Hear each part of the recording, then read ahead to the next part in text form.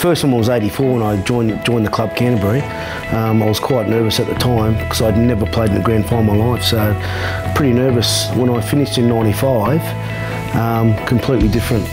I was quite relaxed, did the same things I did every single game leading up to that game. I tried to stay relaxed. Waking up, I think I always used to wake up a lot earlier than what I normally would on grand final day. You're just very excited. You really notice that the weather was warmer grand final day. Had trouble probably trying to eat and try not to think about the game.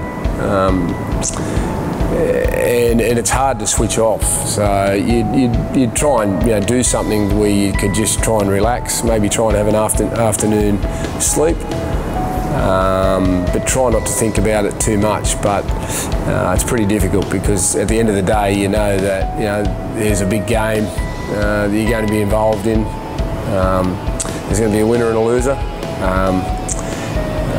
And the emotions are completely different from winning to losing. So you don't want to be in the losing dressing shed.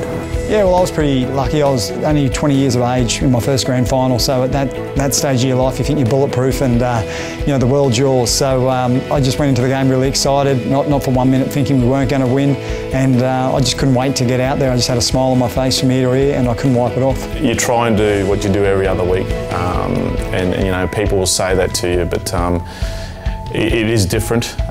You're excited and you've got to make sure that doesn't go too far, and obviously for us we were down in Sydney, so we're waking up in Sydney, which is a little bit different for us. But I think what we really look forward to is usually it was obviously a day match, spring weather, great, so you just enjoyed it, but you tried to keep it as close to a normal game as you could, but there was always the tingle going on in the stomach. My thoughts on the grand final day, again, is everyone well? First thing you check. Anyone got the flu? Anyone got a bug? Anyone, any issues? And particularly if you've been carrying issues, which you have generally, you go straight to the medical staff. How are they this morning? Are we going to play so-and-so? Each grand final I've had someone on standby for someone else, and we've had to make some decisions. So first thing you do is just get up to and go through the processes of, where are we up to with everybody? We're going to be fit. No one's come down, as I said, with a flu overnight or and just go through those processes, I think.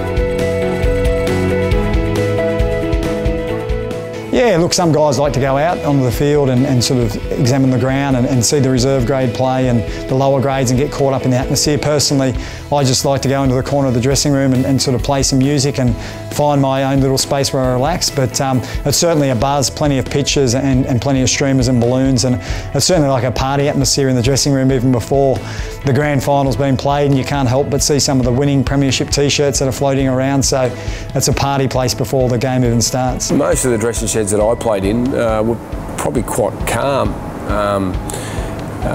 You could feel everyone was on edge. It wouldn't be a lot of talk. Blokes knew what their roles were, and I think that's so important that you're very, not that you're very structured, but you've got total clarity on what you need to do out there. Yeah, look, a dressing room's a unique environment. There's some guys that like to have a joke and have a bit of a laugh here and there. There's other guys that are very serious that like to psych themselves up and be left alone. So the dressing room's a real mixed bag, but on grand final day there's certainly a lot more nerves than normal, and there's certainly a lot of butterflies in that dressing room. Coaches today say a lot more, sit them down and talk to them. In those days we'd done our talk really, our talking and team meeting back at the hotel. So we got on the bus and got there. So it was really just little groups. I don't like to fill their heads full of too much. They've got enough to worry about. Main thing we're talking about was our team goal, what we needed to do just as a group really, rather than focus on individual things. You don't need to rev them up on a grand final day. If anything, you want them as calm as you can. Nerves are the big killer, as was. You're going to talk to me later about Martin Bella's catch from the kick-off. Yeah, nerves can be a crucial thing in a big game. Yeah.